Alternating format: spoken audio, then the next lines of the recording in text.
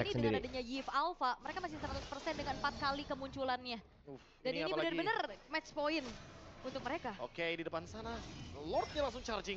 Oke, menuju ke arah Turret, shadow kill telah dikeluarkan. Tapi Widhi standby position, menuju ke seorang Nino. Surawa berada dapat terapkan dia. Wah anjir. 4 orang on point. Gila, itu Aran anjing. Mereka bertahan, mereka menuju ke arah Turret dari bottom lane. Tapi Nile udah gak punya apa-apa lagi, Nile gak punya sword kill. Sama-sama kurang satu sih, Nino juga nggak ada, tapi aman sih guys, harusnya nggak end sih, harusnya ya. Nggak tahu sih. Fokus ke arah base-nya. Waduh, wah end sih. End. Sekuda hitam Waduh, kalah di satu. Ada yang kalah nih. Senyumannya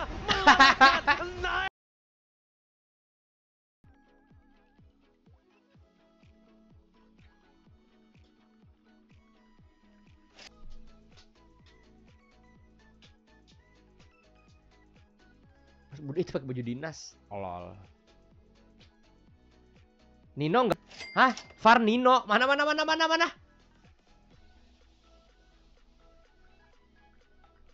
Piala Indonesia season selamat datang dan selamat pastinya untuk tim Liquid ID menjadi tim pertama yang menghuni bracket di Piala Indonesia season 14. Again. Kenapa sih orang-orang tuh guys? Selamat pastinya untuk tim Liquid ID menjadi tim pertama.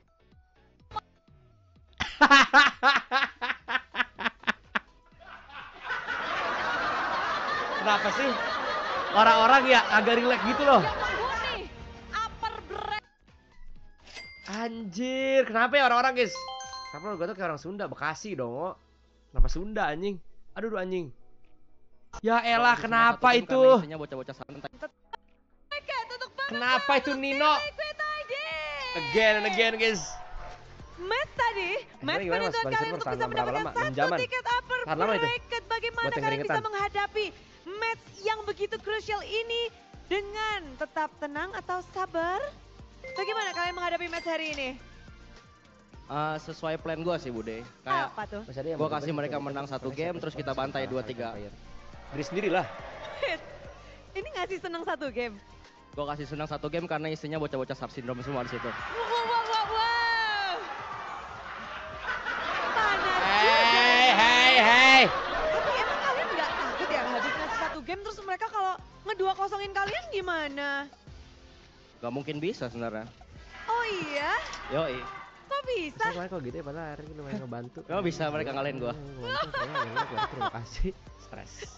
Sepertinya nggak bisa ya. Tadi 1 game doang dikasih katanya. Selagi Nino masih di XP nggak bakal bisa ngalahin gue. Wow. Waduh, gara-gara ini guys. Ya gue pengen Nino di God Lane terus ketemu gue terus dia frustasi pensi udah. Bye. Bacot. Ini panas banget kayaknya ya. Pengen memberi pelajaran ternyata. Waduh.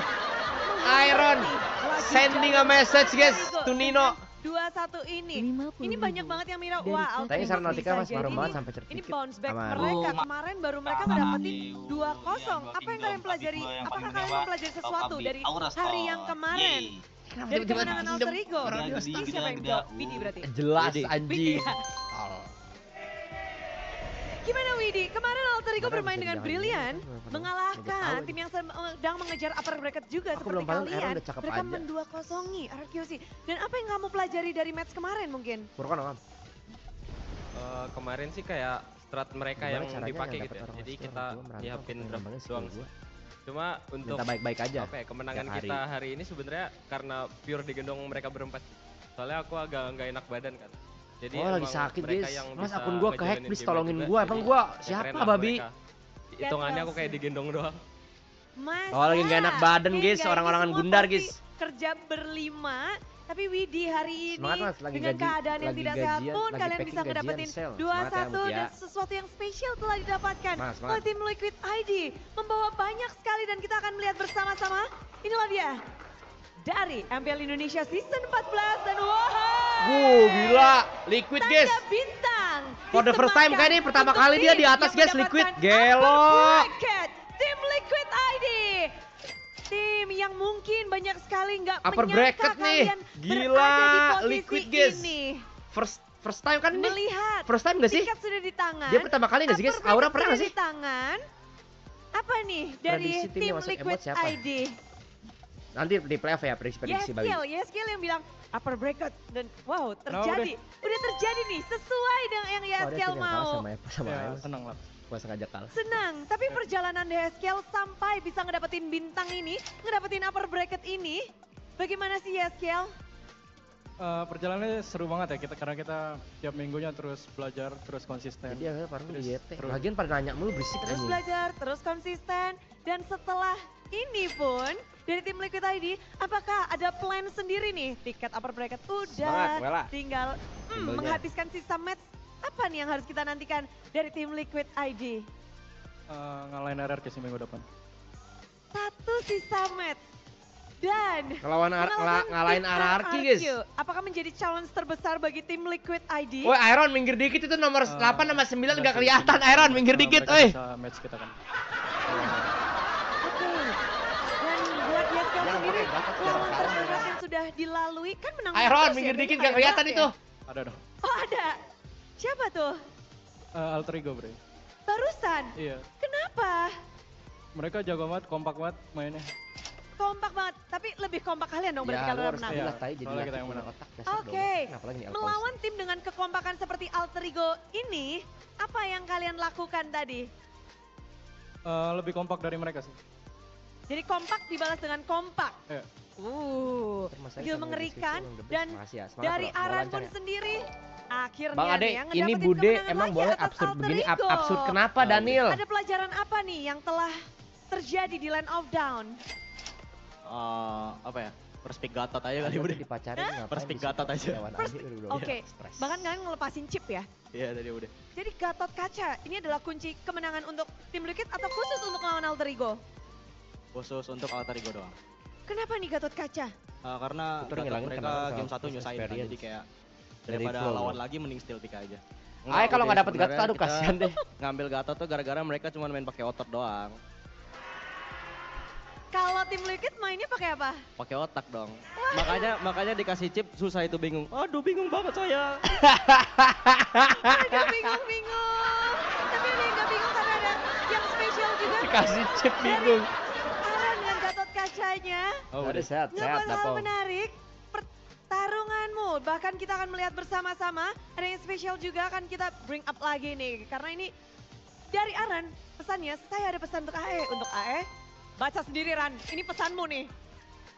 Enggak lah, udah tadi mukanya Nino udah menangis udah, kasihan. Kalian ingin gak lolos sendiri atau saya yang bikin kalian gak lolos? Parah banget anjing, wah ini parah sini guys. Tapi ngeliat performa Panas. Kalian masih berpikiran hal yang sama atau enggak? Coach Rek, Kalau mereka gameplay masih sama kayak hari ini, masih ada kesempatan lolos sih.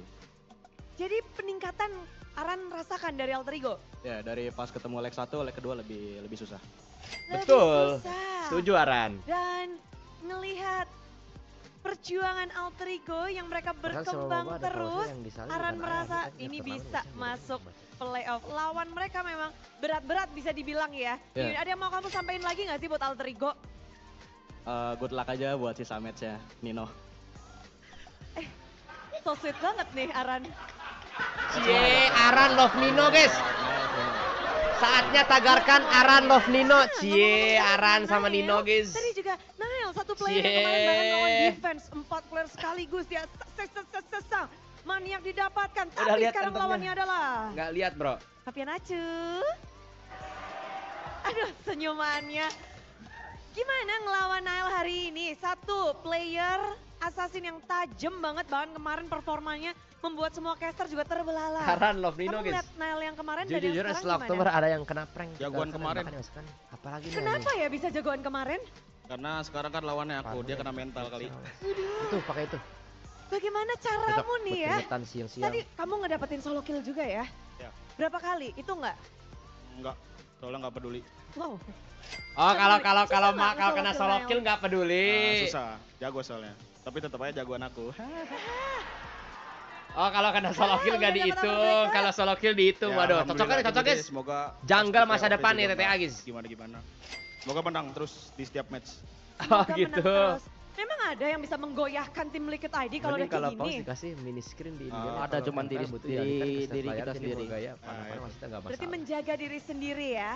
Kayak gitu udah, masa ya sih harus digituin guys. Tapi tentu saja kalau ini diri sendiri kalian bisa untuk menjaganya. Next yang lawan RRQ dari Fabian Acu, ini kan Om bilang waktu itu Susujian adalah nomor 1. Dan ada kalanya memang untuk bisa saat ini nggak sampai melawan yang di atasmu sendiri. Bagaimana kamu bisa membawa dirimu biar bisa head to head-nya tuh nggak kena mental, lalu bisa memberikan performa yang baik. Dari Fabian sendiri gimana nih? Paling main aja terus tontonin match mereka, terus ya udah menangin. Udah menangin. Ya, ada mau sampaikan mungkin pesan-pesan buat deketin cowok aja, Wadidang. Nggak mau berkata-kata sih, yang penting main aja. Terus menangin. Main aja. Ya. Tapi ada dong pasti kata-kata upper bracket. Dan tadi ya, Echa bilang kalau menang, Echa mau traktir kamu. Traktir apa dia? Sama dia. Nanti dia tuh. Echa udah, sesuai janji Echa ya. Oke. Tuh. Dia bilang Fabian Acu loh. Echa Acu. Apalagi dia Echa Acu anjing. Tamus. Fabian Acu dan skipping lu no ketinggalan. Mungkin ada yang mau disampaikan atas kemenangan hari ini? Si Widi mau ngomong. Boleh, Widi. Udah lagi sakit, dikasih tugas lagi. Oke, silakan Widi. Sebelumnya maaf dulu karena nggak bisa ngasih performa yang terbaik. Cuma kemenangan ini buat kalian, buat Kalvar yang ada di Bekasi, Sanger, Karimun, sama di Bandung Barat. Apa nih? Oh dia orang Bekasi bener ini guys, Gundar kah? Gundar Bekasi nih. Terus mendukung dengan suara terbaiknya. Tapi Gundar kah? Gundar Bekasi bener. Kita sambut bersama-sama. Dia emang beneran Gundar guys. Mari bersebat untuk tim Liquid ID. Disuruh isi roll minimal dulu, bukan Tiket upper bracket sudah diamankan. Itu buat opsional aja, opsional Haikal. Jadi nggak apa-apa diisi, tapi lu nanti